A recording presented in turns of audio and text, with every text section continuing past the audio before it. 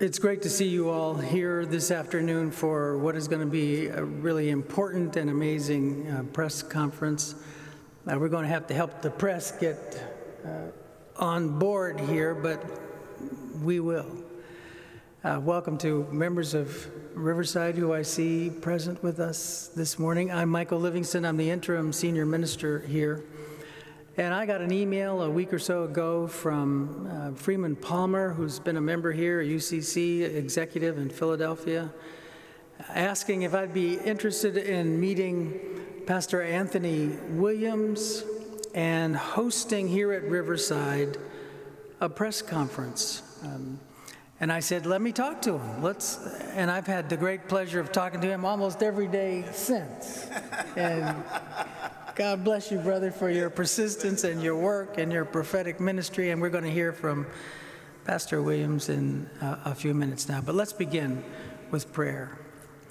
Loving God, we thank you for the call, the claim you make upon all our lives to show up, to be a part of beloved community, to care about humanity the way you care about each one of us, whatever our race, our nation, our nationality, our faith. We are all one, all a part of your family. And we gather today to say no to violence.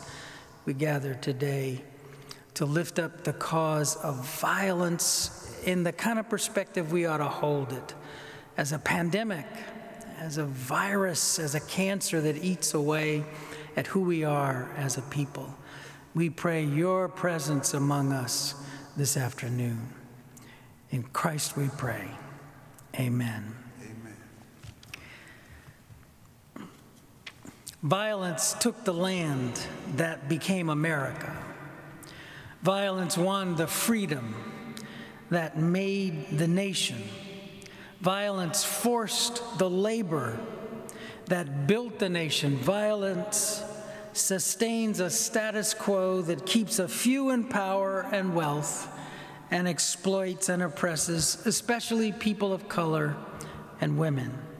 Violence is our centuries-old pandemic. It's time to treat it like the crisis it is. Claiming lives in too many ways: violence, poverty, poor education, unequal access to health care, unemployment and wage theft, gun deaths.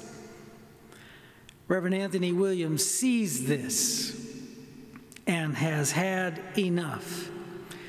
He lost his son, Nehemiah, at 34 years young to violence. He walked from Chicago to Washington, D.C. to ask President Biden to sign an executive order declaring violence a national health crisis, a pandemic requiring comprehensive approach to real solutions and the resources necessary, the money necessary to get this work done. We'll hear from Pastor Williams in a few minutes, but we're going to begin now turning to John Linzey of the United Church of Christ. John.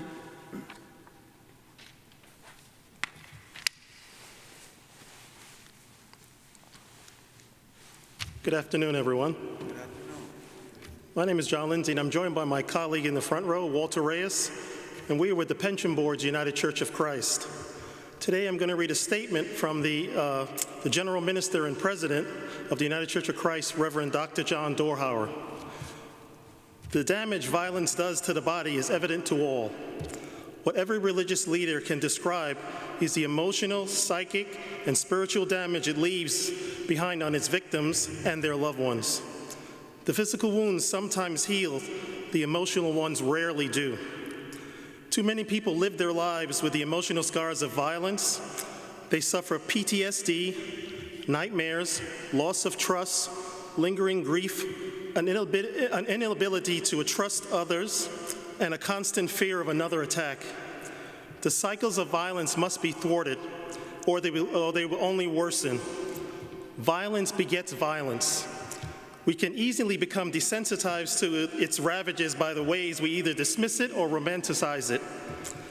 People with power and visibility must disrupt our acceptance of it as something inevitable, unavoidable, or worse, acceptable.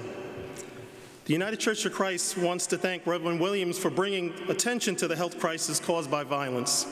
We also call upon President Biden to sign an executive order naming violence a health pandemic. The use of his office as a bully pulpit will help raise awareness of this dire matter and give it some much-needed attention it deserves. Thank you.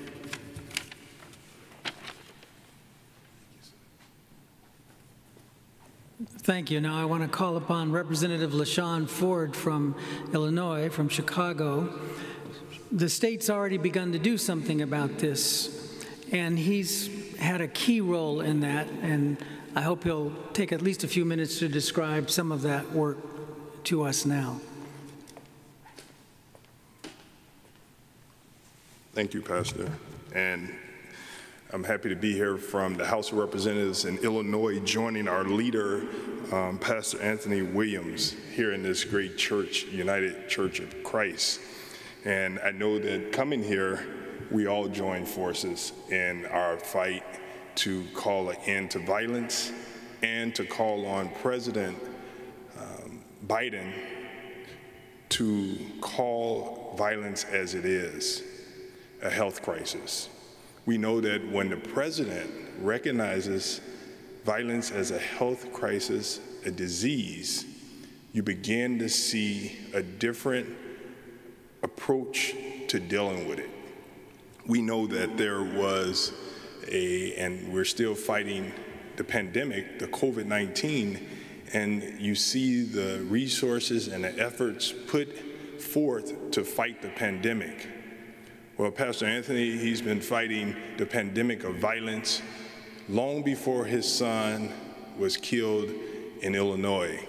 And so I'm happy to be here in this town to join his efforts as he continues to go across this country to call violence a health crisis.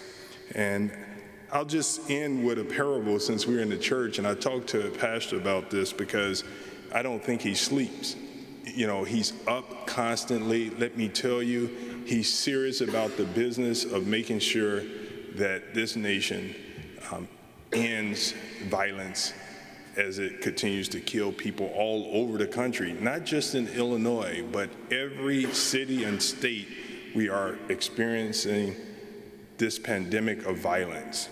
And so I do know, I talked to Pastor about Matthew 25, verses 14 to 30, and it's the story of a master who was leaving his house to travel, and before leaving, he entrusted his property to his servants. That's what the Bible says. I don't like to use master and servants, but I'm just telling the story and reading it as it is. So according to their abilities, one servant received 5 talents, the second received 2, and the third received 1. And when the master came back, he did a review of what people did with the talents. There was one that did nothing with the talent, and he was condemned by the master because he wasted the talent. Well, we all have one talent that we can come together in this country, and that is to stand against violence wherever we are. That's a talent. It's a talent because it's something that God has given us the ability to do. Let's stand against violence.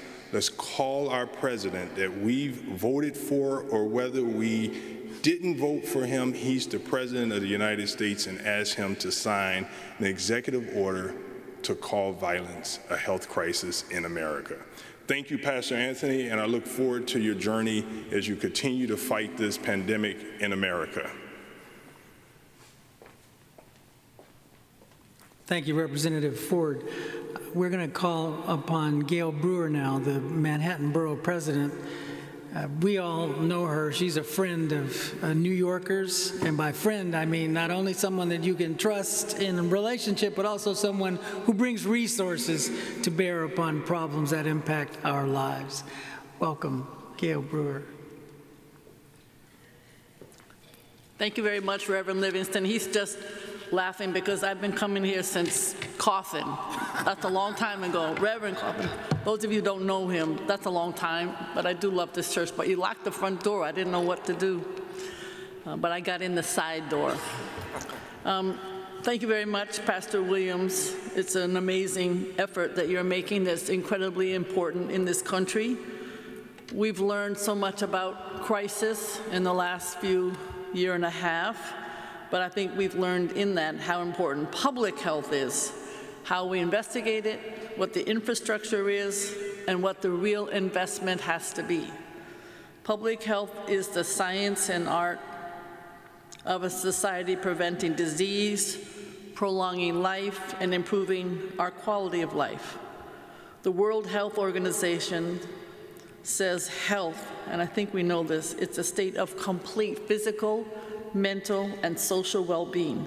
It's not just the absence of disease. You need the entire part to be something that is real. Treating violence as a public health problem is an innovative way to heal a crisis that's tearing apart our communities, the physical, mental, and social well-being. In terms of the statistics for the city of New York, just to give you an example, in terms of shooting incidents in 2019, shooting incidents, there were 766 for that year, and in 2020, 1,531. And in 2021, now, from January to July, already 803, just a few more than the entire year of 2019. And in terms of shooting victims, in 2019, there were 923 people shot at. In 2020, it was 1,868. And already, January to July of this year, 2021, 931, more than even the entire year of 2019. If that doesn't say it all, I don't know what does. We have to use every possible lens to stop the gun violence, and we have to use public health. Anyone who knows that I knows me, knows that I care about this data. I gave you some New York statistics. We lose 50 Americans a day to violence. And from the guns, the knives, the bare fists, from cars, and from the worst, of course, being the guns. Measuring this is important to talk about public health. When we talked about COVID, we measured the coronavirus. We found out how many cases. We figured out who was vaccinated and who wasn't. And because of that data, we figured out what to test, what to scrap, what sticks. That's how we got the life-saving vaccines. We're not doing the same as we should on gun violence. We need to have the data and treat it from every angle. We need de-escalation on the part of the police and community leaders. We need to teach conflict resolution in schools, restorative justice, and we need to fund violence interruption programs. We have 2 in Manhattan, street corner resources in Harlem, and we also have one in East Harlem. But we need many more, and of course they exist across the boroughs, and to the credit of the governor and the credit of the mayor in New York, they are putting money into such programs. But we need holistic solutions addressing the root of violence, better housing, education, and so on. The safest communities have the best quality resources. That's the public health strategy we need. But we know that if Congress wouldn't act after Columbine, Sandy Hook, Pulse nightclub, they're not going to act now unless we do what Reverend Pastor Williams said. We can act. We can insist that President Biden, who's doing a lot of good things, but this would be another that he must, make stopping violence a presidential public health priority with an executive order. Thank you very much. A lot of preaching going on up here this afternoon. Amen. Now, you know, you're not really a pastor if you don't have members. We're going to hear now from a member of Reverend Williams Church in Chicago, Marlon Watson. Thank you, Pastor Livingston. My name is Marlon Watson, assistant to Pastor Anthony Williams of the Martin Luther King Community Church in Chicago, Illinois, and president of the FDOC, the American Freedmen Descendants of Chicago. And as a young black male born and raised in Chicago, I know that black men, the rate of homicide amongst black men is 50% larger than the national average. And black men are more likely to die from homicide than anything else. So these are the statistics, and this is what they say, and they are correct. But what they never say is that the black community is more likely to be targeted with legislative and economic violence. Redlining is a form of structural violence. Jim Crow was a form of violence. Slavery was a form of violence. Economic exclusion and legislative exclusion are all forms of structural violence. And so the violence we see, when we talk about gun violence and domestic violence, is often created by the violence we don't see, by structural violence, by legislative violence. And this is what we have to target. And when you tie all of these things together, it has created a problem of violence in America. These things aren't black problems, they aren't white problems, they're American problems. And President Biden can solidify his legacy in targeting structural violence, the violence that creates and perpetuates the violence we see. So we urge the president, what will your legacy be, Mr. President? We urge President Joe Biden to sign an executive order, do like we did in the state of Illinois with Representative Sean Ford and Pastor Anthony Williams, and when we made violence and health crises in the state of Illinois. Make violence, structural violence, a health crisis across this country. The racial wealth gap is violence. Remedy these problems. And just like in the Bible, when the tax collector, who was a government agent, the Bible suggests that the tax collector repented once he gave back what he'd stole, once he repaired the breach, once he fixed what he'd broken. So America must do the same, and we can do that by targeting structural violence. So we urge the president, Mr. President, we beg you, sign an executive order, make violence a national health crisis, and let's make America a country that we can all live in civilly and safely. Thank you. I understand Marlon may be heading to seminary one day. I want to suggest he go to Union, right across the street, so you can do your internship right here at Riverside. Amen. All right. We're going to hear now from Steve Vileka from Senator Schumer's office. Steve.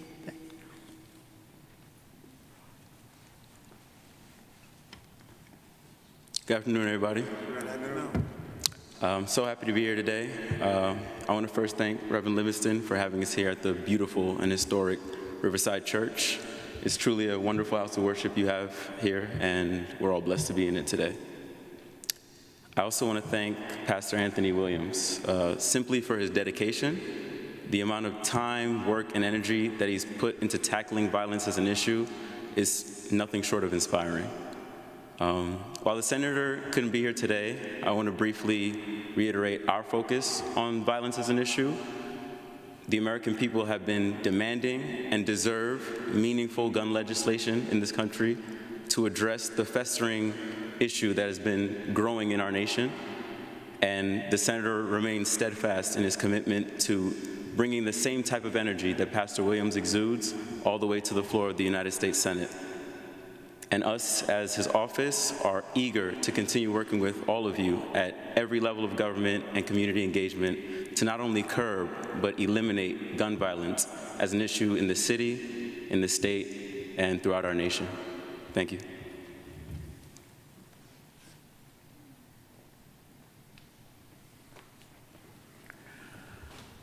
There are simply too many parents in our nation who have lost children.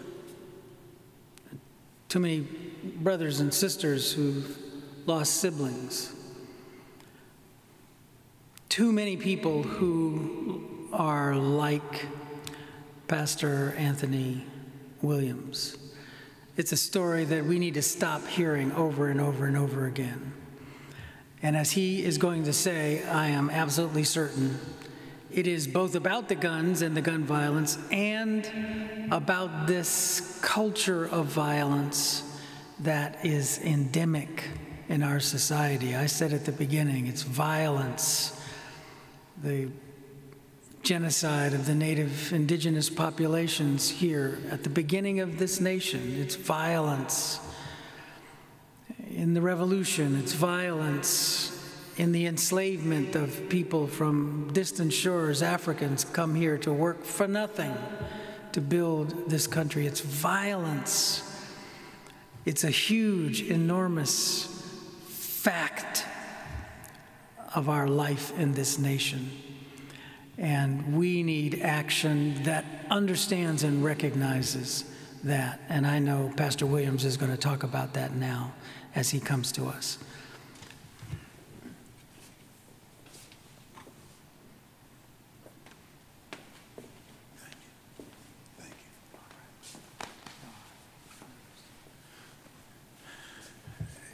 It is indeed a pleasure to stand in this magnificent house of God. I remember as a boy watching Dr. Martin Luther King Jr. speak against the Vietnam War at Riverside. Now, I'm just a boy, but I said, one day, God, I would like to just go and visit Riverside Church. And here I am. I'm here with you all today, brothers and sisters Christ, and Dr. Michael Livingston. I know you are the interim pastor, but maybe they need to think about keeping you as the permanent pastor.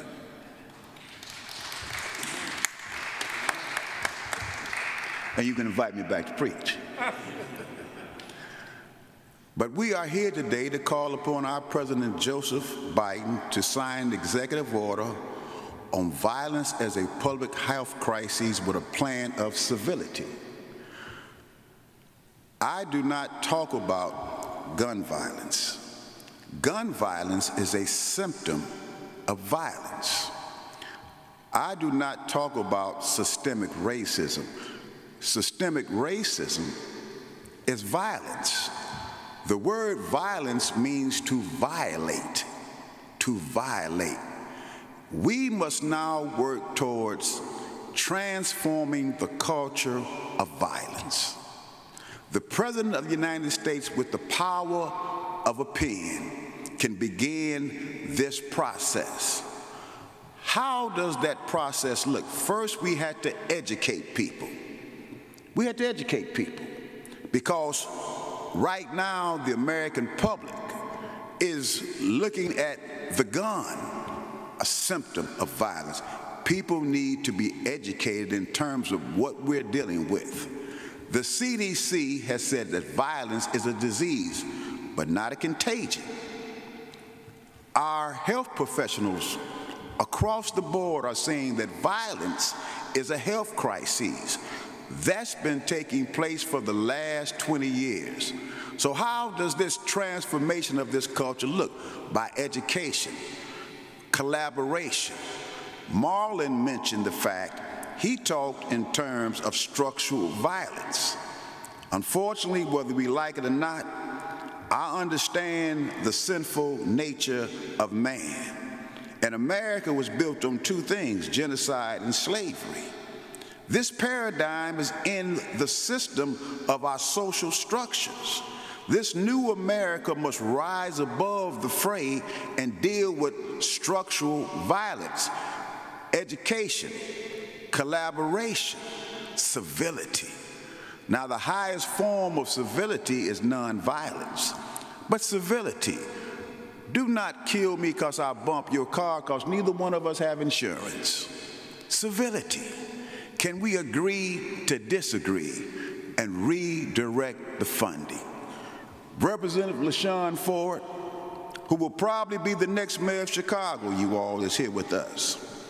When we brought our story to him, he and the other key lawmakers got together, and on April the 27th of this year, we passed a health reform bill that calls violence a public health crisis, a disease. Now, your governor, Governor Cuomo, he was bragging. He said, I signed an executive order on gun violence as a public health crisis. He's almost there, but you've got to tell him that violence is a public health crisis. As I conclude, this has been a long journey. Having lost a son, Nehemiah Williams, February 21st, 2018, to violence, I knew that I had a mission to accomplish.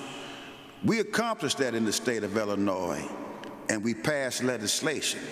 But now we need our president, Joseph Biden, to sign an executive order on American violence as a public health crisis with the plan of civility. We need the help of Pastor Reynolds and Riverside Church to continue to push Biden to hear us. The young gentleman from Senator Schumer's office, see, the elected officials, half of them got it wrong. They keep talking about gun violence. That's a symptom.